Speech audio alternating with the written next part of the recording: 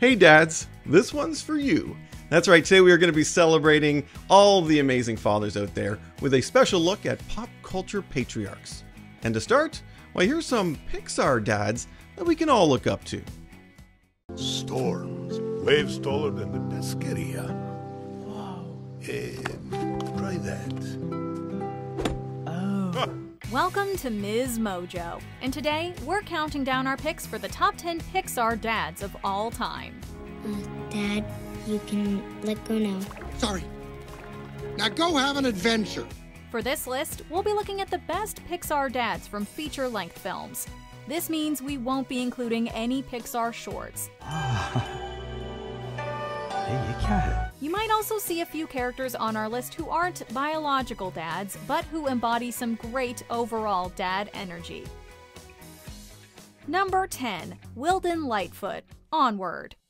Although Ian and Barley's dad passed away when they were young, we do get to see a bit of his personality throughout the film as they strive to bring him back.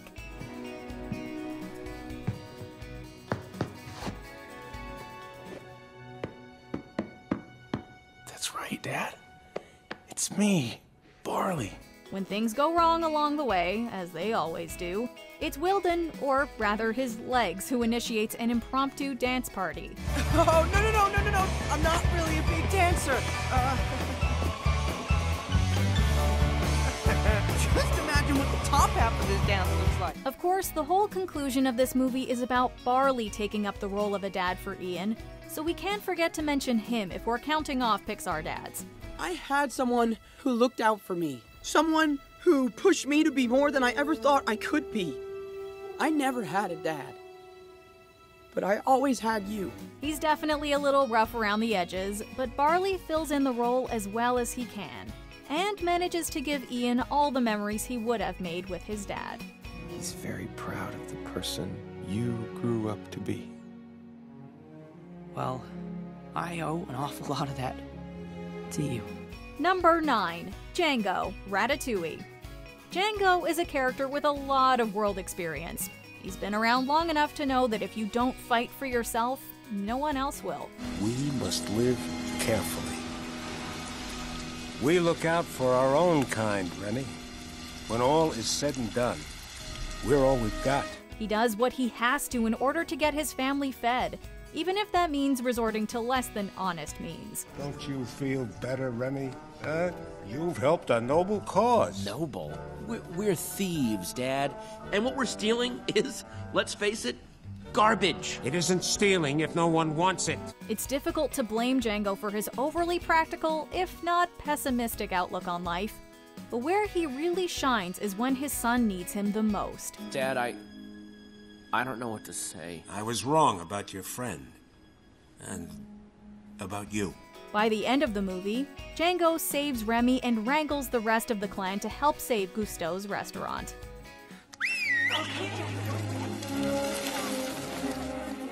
We're not cooks, but we are family. You tell us what to do, and we'll get it done. Number 8. Jin Lee, Turning Red. Turning Red focused a lot on mothers and the female lineage of May's family, but it's impossible to deny how pivotal her dad's role is in her life. Sleep tight.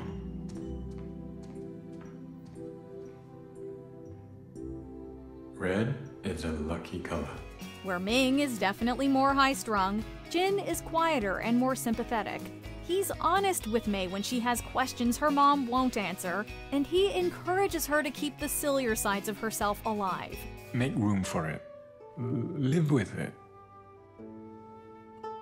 May, erase it if you want, but this side of you made me laugh. May is at a time in her life where she could use more support than condemnation, and her dad is there to supply this. His personality also shines through in little details animated into the film, which are really adorable. Dad! Have you seen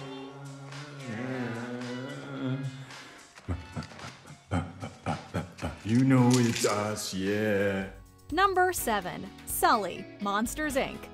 Okay, so while Sully isn't technically a dad, His dad energy is just immaculate. Oh, but I'm so glad you're safe. Oh, my, what an affectionate father. Actually, she's my cousin's sister. Okay, Sully, that's enough. Let's go. Sully and Mike essentially become babysitters in this movie, which is pretty hysterical. I can still hear her little voice.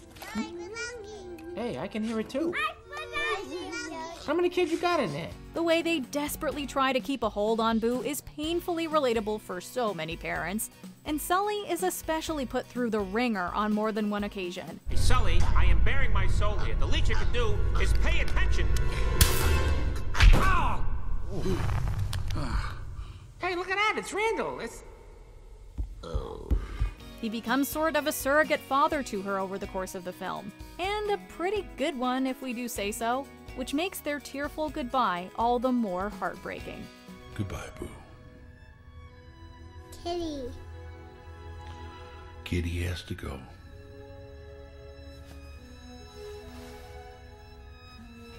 Number 6. King Fergus, Brave. So yeah, King Fergus can be a little oblivious and maybe also a little lost in some matters, but he's also very evidently a family man. When something's troubling you. I blame you. Stubbornness. It's entirely from your side of the family. I take it the talk didn't go too well then. I don't know what to do. Speak to her, dear. While he doesn't understand his wife's obsession with turning Merida into a perfect princess, he does seem to understand his daughter. I climbed the crone's tooth and drank from the fire falls. Fire falls? They say only the ancient kings were brave enough to drink the fire. He's seen encouraging her to fight and be the person she wants to be, despite her mother's qualms about it. Mom, it's just my bow. A princess should not have weapons, in my opinion. Leave her be. Princess or not, learning to fight is essential. It's obvious he gets along well with his kids, and we have no doubt he's a great father through and through. Still, it would be good if he noticed when his wife and 3 sons turned into bears every now and again. Merida!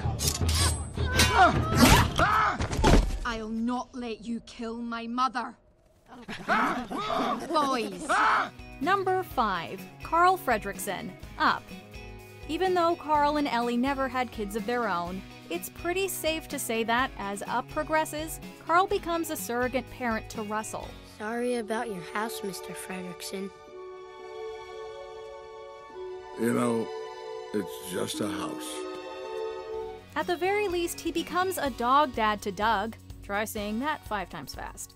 In Doug Days, the new Disney Plus spin-off series, we get to see even more of these 3. And Carl radiating peak dad vibes. You are my pet, but you are also my best friend. You're a good boy, Doug. We're not sure if anything will ever beat the end of the film, though, when Carl awards Russell with the highest honor he can bestow, the Ellie Badge. I would like to award you the highest honor I can bestow. The Ellie Badge. Wow. Look how happy they both are. Number 4. Hector Rivera, Coco. Not only was he straight up murdered, even after he's dead, this man can't catch a break. You took everything away from me! You rats! Have him taken care of. He's not well. I just wanted to go back home! Because he passed away when Coco was still so young, her memory of him is fading, which means he's also fading from the land of the dead. While Hector didn't have much of a chance to be a father to Coco, circumstances seem to give him sort of a second chance when he meets his great-great-grandson. I wish I could apologize. I wish I could tell her that her papa was trying to come home, that he loved her so much. My Coco. By the time Miguel has to leave, it's clear Hector has grown fond of him. We have no doubt he would have been an amazing father to Coco. Coco! When I opened my mouth, what came out was a song, and you knew every word. We also can't forget about Miguel's father, who, despite his small role, is obviously a dedicated family man. You are a Rivera, and a Rivera is A shoemaker, through and through. That's my boy! Number 3. Massimo Marcovaldo, Luca. When we're first introduced to Giulia's father, he's an intense, stoic fisherman with a bloodlust for sea monsters. Unfortunately for Luca and Alberto, they are said sea monsters. Everyone in Porto Rosa pretends to believe in sea monsters. Well, I'm not pretending. Still, even from this rocky start, we see the kind of person Massimo is. He gives the boys paid work, a place to stay, and warm meals without even knowing them. Can this face lose? You want to work? I'll put you to work. Really? Oh, grazie, Papa. By the end of the movie, any discrimination he had towards sea creatures is entirely dissolved, and he pretty much adopts Alberto as one of his own, while Giulia and Luca are away at school. Massimo asked if I wanted to stick around. Move in, maybe? And I just thought, I think he needs me. You know? When you think about Alberto's experience with his own absent father, the sweet moment in Ciao Alberto, where Alberto calls Massimo Dad, is all the more heartwarming. Just let me go, Dad! Number 2. Bob Parr, The Incredibles franchise. He's Mr. Incredible himself. It only makes sense that he would rank so high on our list. Just don't ask him to do math. That's not the way you're supposed to do it, Dad. They want us to do it this I don't know that way. Why would they change math? Math is math. Not only is Bob Parr a superhero to Metroville, he's also a super dad. While the first movie sees more of Helen's relationship with her children, the sequel is all about Bob trying to hold down the house and kids. I'm processing. I'm doing the math. I'm fixing the boyfriend and keeping the baby from turning into a flaming monster. How do I do it? By rolling with the punches, baby! He tries to help Violet through heartbreak and Dash with his math homework. All the while, Jack's powers are uncontrollable. Obviously, I can't keep giving him cookies. But if I stop...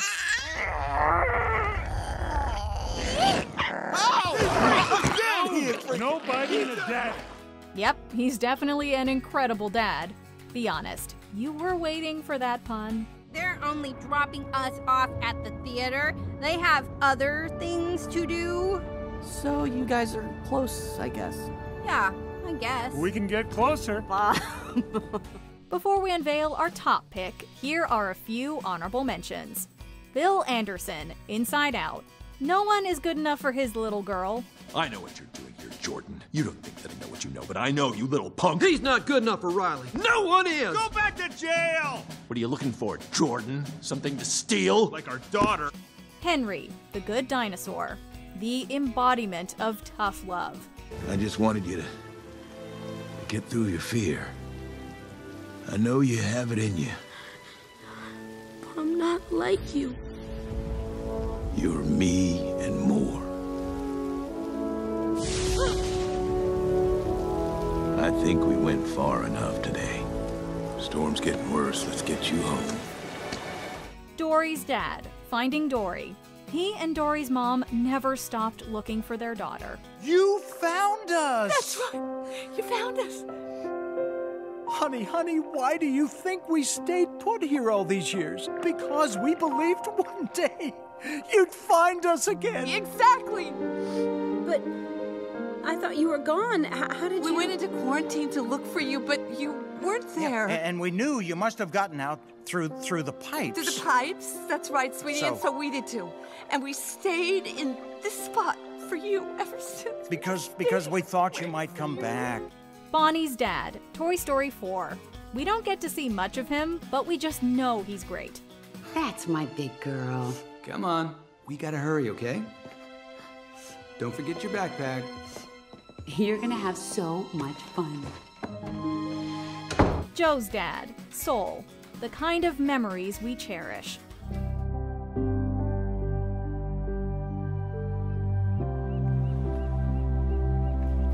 Number 1, Marlin, Finding Nemo.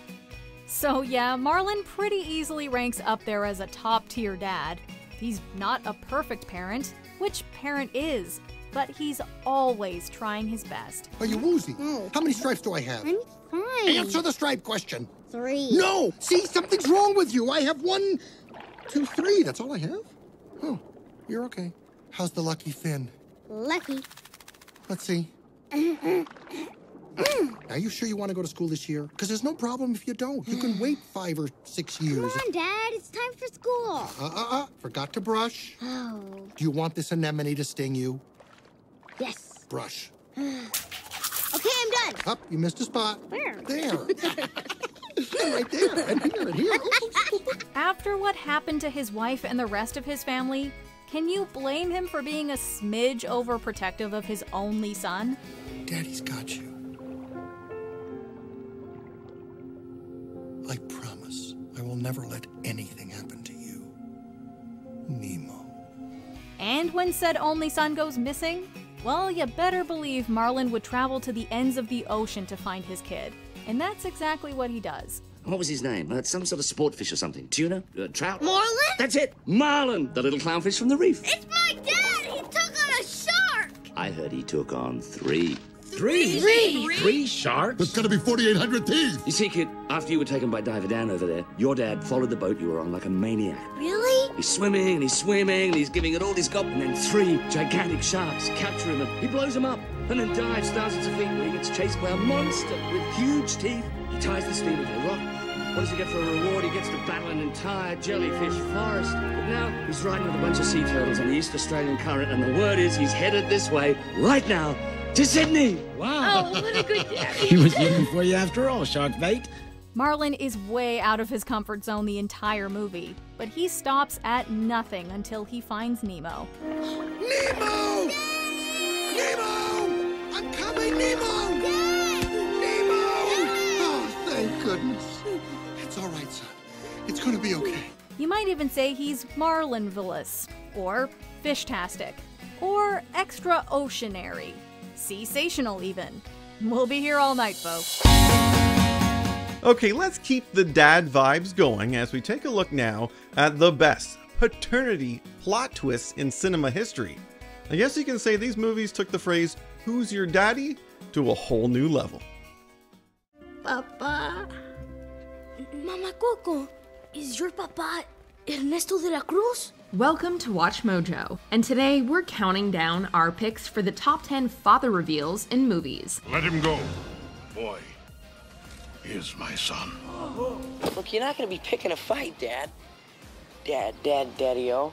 I never thought my dad would be my best friend. For this list, we'll be looking at the best paternity plot twists in cinema history. Since some of these dad reveals are dropped at huge moments, a spoiler warning is in effect. Which of these dads would you get a Father's Day gift for? Number 10. Freddy Krueger had a child. Freddy's dead, the final nightmare. In the 6th Nightmare on Elm Street film, Dr. Maggie Burroughs tries to help the kids who are being terrorized by Freddy Krueger. During her investigation, she realizes the terrifying villain has a daughter. This is where they took away his child. What child? Taken away, put in a town orphanage. Freddy had a kid. A series of hints make Maggie question if her birth father might just be Freddy. After looking at her suspiciously blank adoption papers, she has an inventive and terrifying nightmare. Freddy suddenly appears and reveals that he's indeed her dad. You're mine. But you can't be my father. They took you away from me, but I made him pay.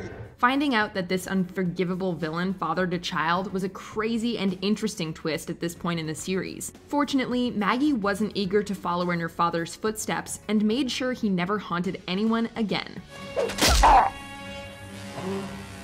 Happy Father's Day. Number 9. The missing pilot is Professor Callahan's daughter, Big Hero 6.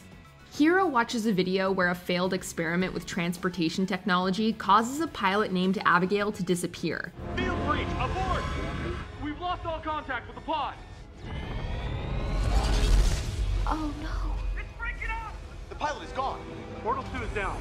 He immediately assumes that the masked villain, who's been trying to steal the transportation tech, is the businessman who created it, Alistair Cray. But Hero soon discovers that his brother's old professor, named Robert Callahan, is under the mask. The mystery of why an educator would steal tech becomes clear when we see another video. It's revealed that the pilot that went missing was Callahan's daughter. The pilot was Callahan's daughter. Callahan blames Cray. This is a revenge story. While this fantastic twist turned the movie on its head, it also made the villainous Callahan more sympathetic. Your daughter, that was an accident. No! You knew it was unsafe. My daughter is gone because of your arrogance. Number 8. A butler gets billions from his long-lost father, Mr. Deeds. When a rich man named Preston Blake suddenly passes away, his long-lost nephew, Longfellow Deeds, inherits lots of money, the Blake Media Company, and a full staff. One of the people that used to serve the deceased billionaire was an orphaned butler named Emilio Lopez. Not only was he loyal to Blake for 3 decades, but they had a close father-son relationship. I bet you miss him too. I do. He was like a parent to me. You see, I never knew my father. Their bond comes back when Blake Media is in danger of being dissolved at the end of the movie. A reporter named Babe suddenly reveals that Emilio Lopez was the secret son of Preston Blake. A simple DNA test will show that Emilio Lopez is the majority stockholder to Blake Media. He's in my money! That's no money! The former butler celebrates the news of his sudden inheritance by saving the company. This last-minute paternity reveal gave this Sandler comedy a happy ending. I will do good things for everyone! Number 7. Star-Lord is saved by his dad. Guardians of the Galaxy Volume 2. One of the biggest mysteries of the first Guardians film was the identity of Peter's father. Your mother was of Earth. Your father, well, he's something very ancient we've never seen here before. We finally get an answer at the beginning of the sequel. When the Guardians are taking fire from a barrage of ships, they're suddenly saved by a mysterious man. A few scenes later, the being who saved the heroes reveals he's named Ego, and that he's Peter's father. I can explain your very special heritage. Finally get to be the father I've always wanted to be. Knowing that the physically ordinary Star-Lord was related to an insanely powerful character was a nice twist. Audiences were immediately invested in why such a strong being like Ego would need Peter, and why he would appear now. By revealing Star-Lord's father so early on, the movie kicked off a great mystery that we couldn't wait to dive into. I knew you must be the son of the woman I loved. If you loved her, why did you leave her? Number 6. Marty runs into his pop in the past. Back to the Future. It's gotta be a dream. After Marty McFly unintentionally travels 30 years into the past, he tries to get his bearings at a diner. Just as he takes a seat next to another customer, he hears someone call out his last name. Hey, McFly! What do you think you're doing? Beth. Hey, I'm talking to you, McFly! A confused Marty quickly realizes that he's sitting next to his father, George McFly. This leads to one of the most hilarious sequences in the film. Instead of crying out to his father immediately, Marty is rendered speechless and stares blankly until George gets annoyed and calls him out. What? You're George McFly. Yeah, who are you? Unlike many other reveals, the dad has no clue he's talking to his son. It's hilarious to watch Marty try not to let the truth slip while he's stuck in the past. Hey, Dad! George! Hey, you in the bike! Number 5. Wesley was trained to take out his own father. Wanted. The life of a normal office worker named Wesley is forever changed when he learns that his father was assassinated by a man named Cross. Father was one of the greatest assassins who ever lived. The man who killed him is behind you. Wesley agrees to train as a deadly assassin to help avenge his dad. After he gains some serious skills, he finally confronts and shoots Cross. Just before the villain takes his last breath, he reveals that he's Wesley's actual father. This horrifying truth is confirmed by a woman named Fox. Is it true? Yes.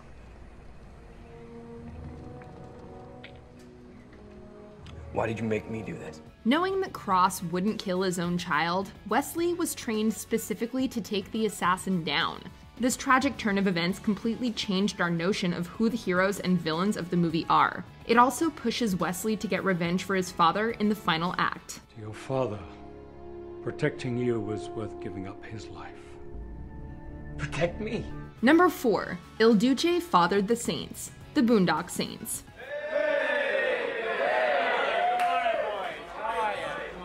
Keep the faith, man. Twin brothers Connor and Murphy become local heroes after they start targeting criminals. After they get on the wrong side of a crime family, a hitman named Il Duce is sent after the siblings. The brothers barely survived the first encounter with this formidable assassin, but when Il Duce sees them again, Connor and Murphy are praying for a recently deceased friend. The hitman surprises them by finishing their prayer and revealing that he is their long-lost father. This late-game reveal instantly ends the bad blood between the two sides, and thanks to this sudden twist, we get to see the brothers and Il Duce deliver some awesome vigilante justice together. And teeming with souls shall it ever be. In nomine Patri, et Filii, Spiritus Sancti. Number 3. Barbossa left his daughter Karina behind. Pirates of the Caribbean, Dead Men Tell No Tales. It was left to me by my father. He believed I could find what no man has ever found. I will not let him down. A young Karina was left at an orphanage with Galileo's diary in her possession. She carried this special book on her journey across the seas to find the Trident of Poseidon. Shortly after Karina meets the legendary pirate Barbossa, he appears to recognize the book. After stepping away from her, he quietly confirms that he's her true father. Place the infant in an orphanage, never to see her again. I thought the ruby might afford her some ease in life, but I never imagined she'd take those scribblings and make a life of her own. Life that's led her back to me. The reveal that Barbossa left Karina behind because he thought a pirate would be a bad father adds a sad and complex layer to this character. Who am I to you? Treasure! Their relationship comes to a tragic end when he sacrifices himself to save his daughter, just as she learns the truth. Karina later honors her father's last act by taking on his last name. Barbossa.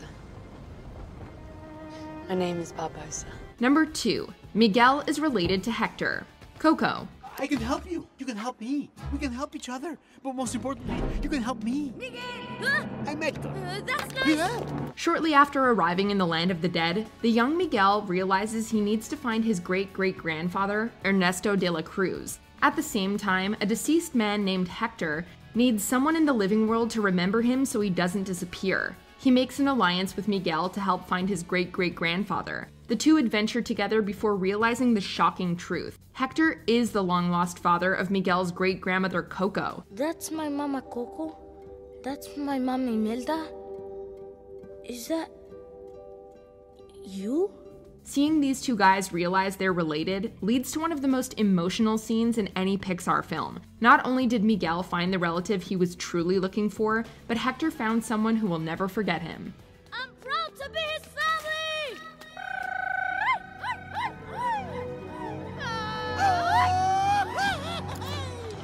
I'm proud to be his family!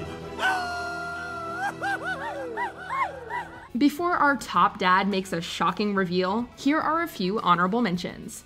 Lewis finds out he'll be a father in the future. Meet the Robinsons. He discovers the boy he time traveled with was his son all along. Are you saying that I'm Wilbur's dad? Ooh, give the boy a prize. Aladdin discovers his father is alive. Aladdin and the King of Thieves. The head of the 40 Thieves is the dad he thought was lost. My father?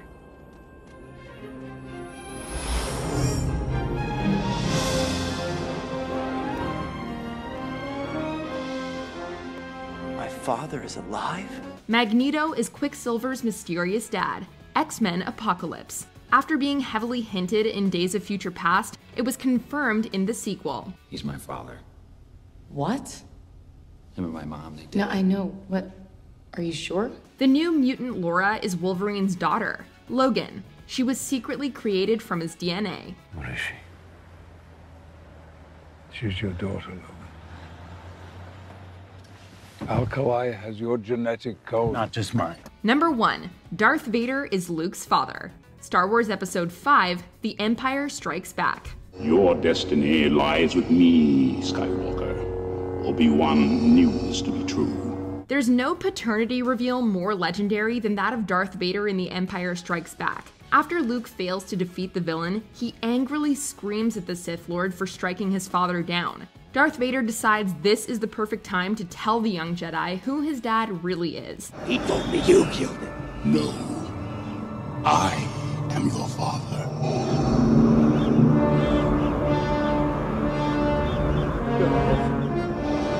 the twist has stunned generations of Star Wars fans, and it was so important to the filmmakers that most of the cast didn't even know until they saw the film themselves. Vader's revelation is so iconic in pop culture that it's been parodied in everything from TV shows to Toy Story 2. I'll never give in. You killed my father. No, Buzz. I am your father. No matter how many times we see this moment, it will never stop being a fantastic reveal. Search your feelings. You know it to be true.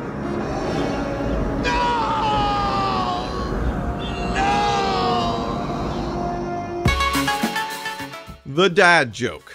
Yes, the Merriam-Webster dictionary describes it as a wholesome joke, usually told by fathers, with a punchline that is often obvious or predictable. I describe them as being absolutely cringeworthy, and yet I love them.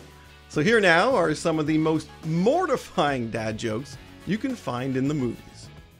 FBI, female body inspector. You know, because we're both in law enforcement, we both like women. But hey, I got a weird sense of humor. I'm a sick puppy. I can't look at it. It makes me laugh so. Me too.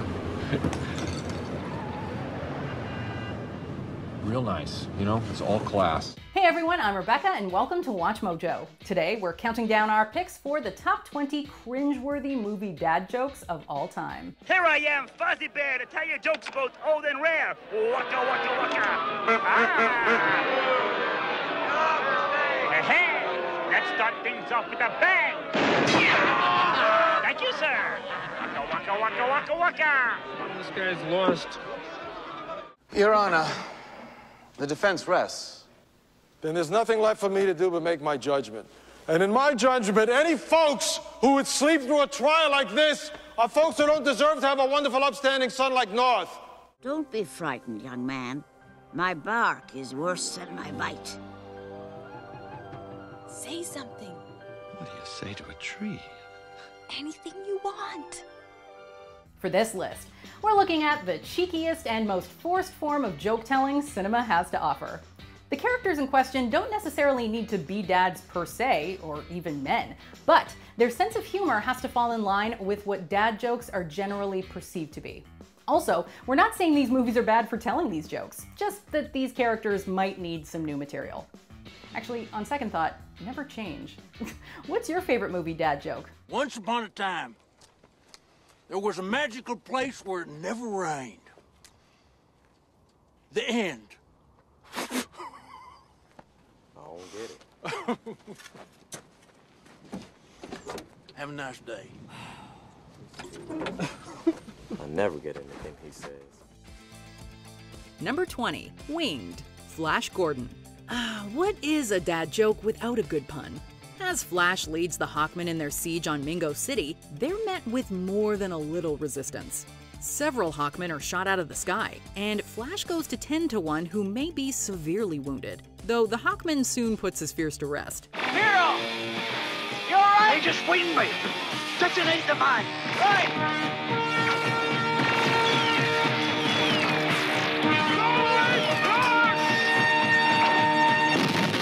We sincerely doubt he'd have made the same comment if he'd been shot in the leg.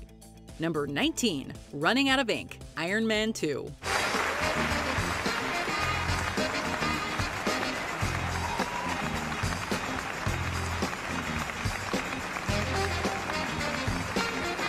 Yeah! What I'm talking about. Thanks for coming.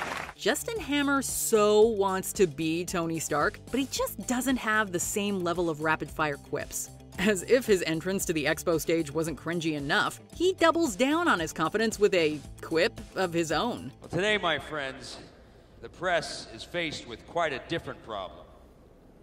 They are about to run out of ink.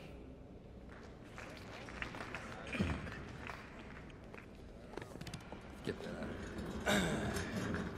If his cadence didn't imply he was telling a joke, we probably wouldn't have even realized it. Yeah, get that podium away from him. He doesn't deserve it. Number 18, Electric Fence Joke, Jurassic Park. Now this is just mean. Dr. Grant finds himself looking after siblings Lex and Tim after the park's security starts to go haywire with dinosaurs running amok. Greeted with an electric fence he's pretty sure is powered down, Grant sees an opportunity to lift the kids' spirits.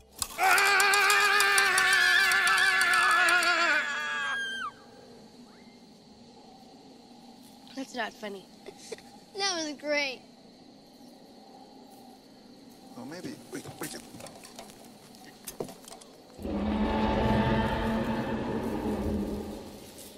While Lex was not amused, Tim certainly was, and so were we. Though, considering what they've been through, his tact could use some work. Number 17, a magical place, Holes. Being stranded out in the middle of nowhere, you've gotta do what you can to amuse yourself, even if it's a little cruel. Mr. Sir is constantly getting enjoyment out of crushing the spirits of his exhausted campers, and when they get hopeful upon seeing a storm in the distance, he seizes his opportunity. I got a story for you Girl Scouts. Once upon a time, there was a magical place where it never rained. The end. I don't get it. Have a nice day. I never get anything he says. Thank goodness none of the campers had to get tucked in by Mr. Sir at night, because his bedtime stories stink. Number 16, Milkman Joke, Big Fish. There's something to be said for being able to take what seems like a personal tale and turn it into lowbrow humor. Old Edward recounts a story whereby a prophetic crow would tell him when family members would die the night before in a dream. His dad apparently on the chopping block, the man frets all day for something that never comes, only to get some strange news. You think you've had a bad day, she said. This morning, the milkman dropped dead on the porch. Because, see, my mother was banging the milkman. Can I take your picture? Oh, you don't need a picture. Just look up the word handsome in the dictionary. Please. All right. Milkmen will be a staple of dad jokes forever. Number 15, Dashing Appalachian, Inspector Gadget. If we're being honest, there's a lot of weird comedy in this film. That said though, Dr. Claw really should have known better when he hired Andy Dick as a henchman. Upon getting his eponymous apparatus, he uses a word so out there the only real response is a joke. But we still shake our heads at the result. Very diabolical. I deserve a dashing appellation. Dashing Appalachian? What is that, a hillbilly with a tuxedo? Oh, you idiot! No! It's a nickname.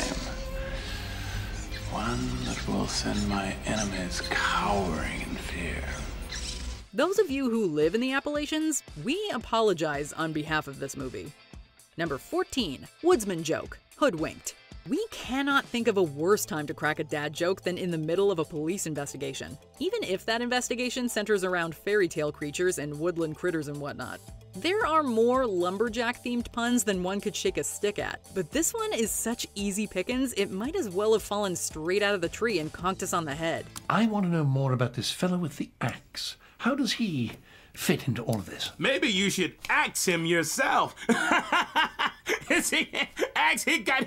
was singing. I'll bring him in.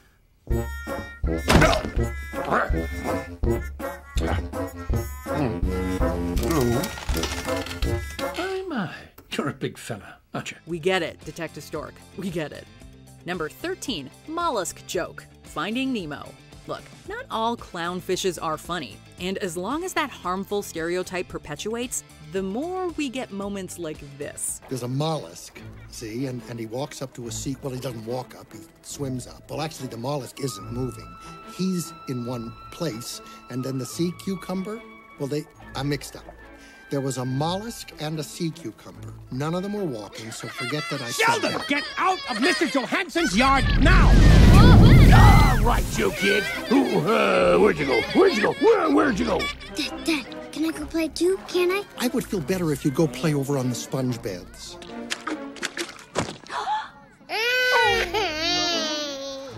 That's where I would play. We felt the cringe so hard when Marlon butchered his joke. It was like watching a slow-motion guillotine.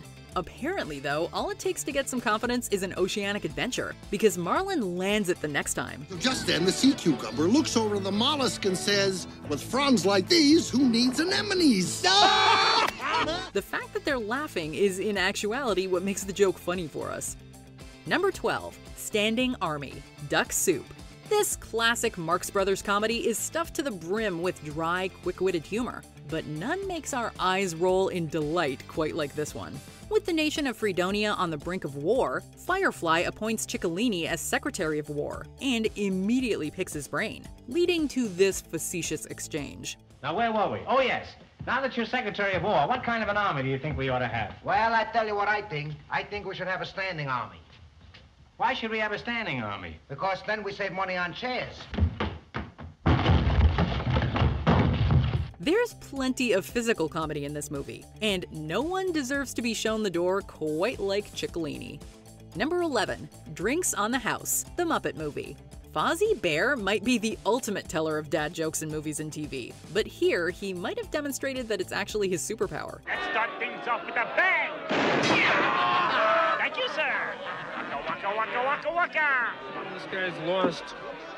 Needing to settle an unruly bar turned hostel, he uses his insatiable appetite for booze against them. Though it all goes a little more literally than we originally thought. Okay, everybody, drinks on the house!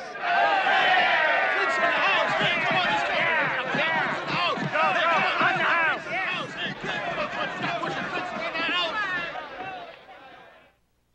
I don't see no drinks up here. What you talking about? The bartender said there were drinks on the house. If we ever get so drunk that we're this gullible, it's probably time to cut us off.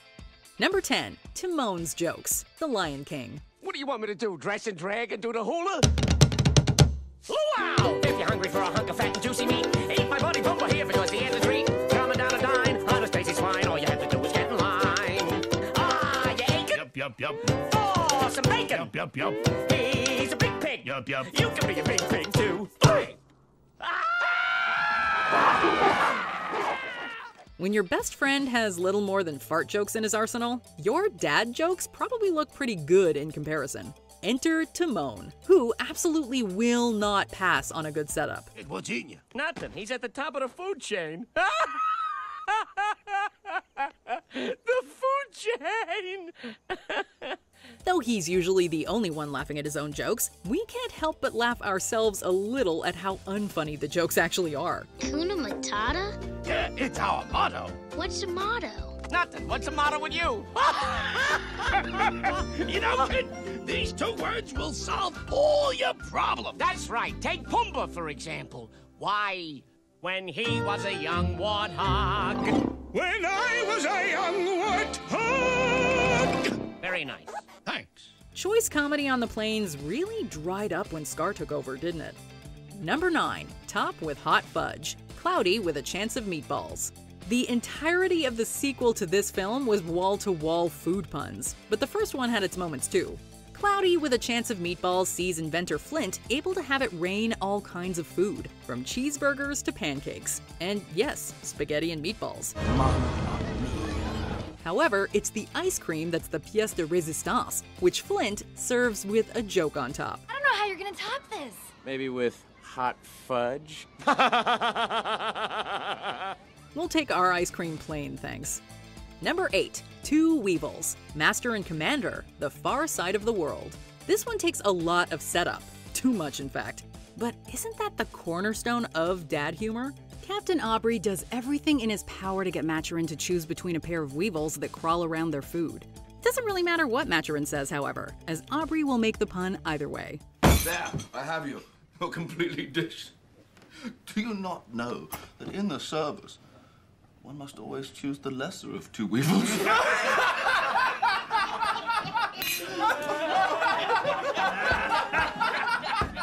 He who would pun would pick a pocket.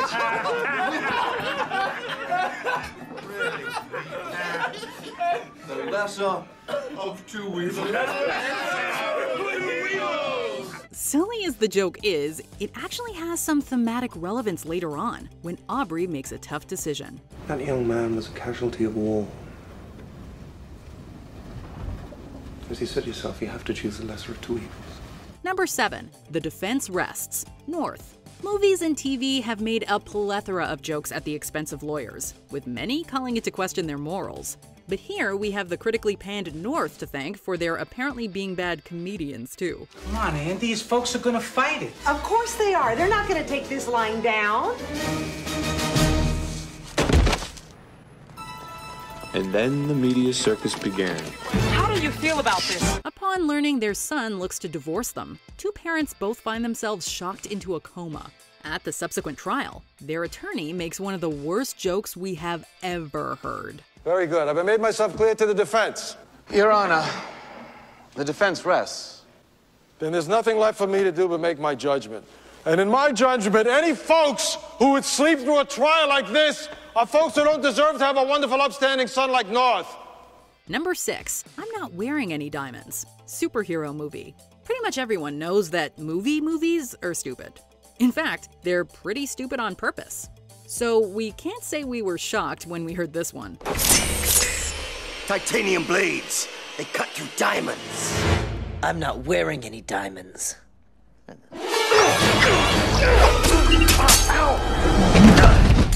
Ow!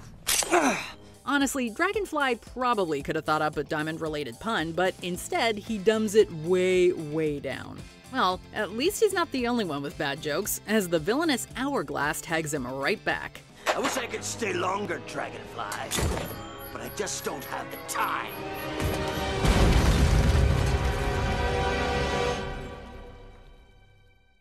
Number 5. Clue joke. Jumanji. This joke has been uttered so many times, by ourselves included, we're starting to wonder if it was ever funny. Still, if anyone's funny enough to give us the definitive version, it's Robin Williams. Forced to continue playing the titular board game that's worn the team down at every turn, tensions are high. So we can understand Alan's trepidation at taking another dice roll when he makes the obvious joke. I've got it. Colonel Mustard in the library with a wrench. Clue. Just roll, Alan. Number 4. Fun guy. Sonic the Hedgehog. Whenever you make a new friend, at some point that friend is gonna make a really dumb joke. And when that happens, it's your duty as their friend to make them feel really, really stupid.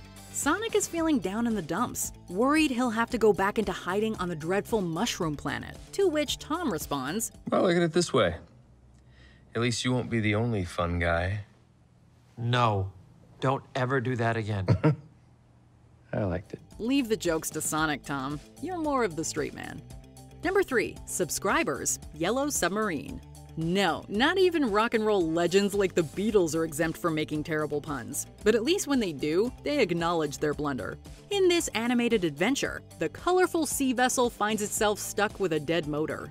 While the band brainstorms options, Ringo gives us one of the most nail-scratchingly abysmal puns we've ever heard. Well, maybe we should call a road service. Can't, no road. And we're not subscribers. Subscribers, ooh. You're not going to be anyone's favorite that way, Ringo. Number 2. Don't Call Me Shirley. Airplane.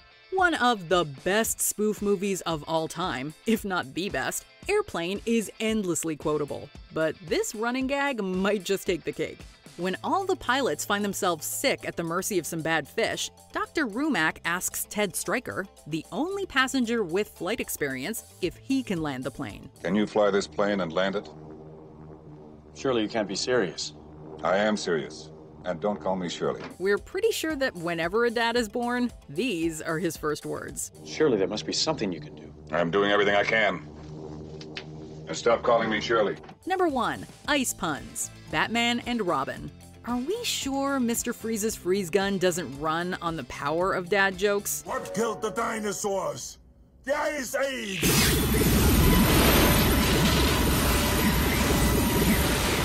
Granted, Arnold Schwarzenegger was known for his action movie quips. In fact, his career was practically built off of them. But the decision to make every other line a Batman villain says be ice puns is patently ridiculous. What do you say we heat things up? My passion, thoughts for my bride alone. Ooh. Talk about your cold shoulder. Though after a while, they start to be the saving grace of an otherwise terrible movie. So maybe we're just being a little cold. All right, everyone. Chill.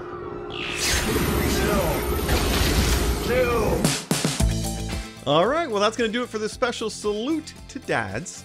Hope you enjoyed yourself as much as I did. I've been Matt from MsMojo. I'll see you next time.